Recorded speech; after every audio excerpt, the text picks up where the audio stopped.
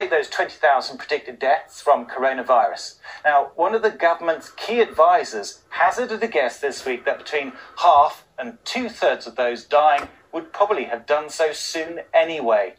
So do the maths and deduct those from the predicted deaths, and you're left with somewhere between 6,667 and 10,000 deaths that can be attributed directly to the virus.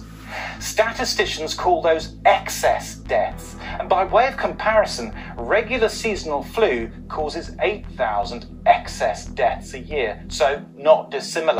At times like this, we all need to be as well informed as we possibly can. We need as many possible viewpoints, which we aren't going to get through the mainstream media, which we often see just repeating government lines, even when they are patently false. Please, if you possibly can, support Double Down News through Patreon. It's one of the few things which stands between us and disaster.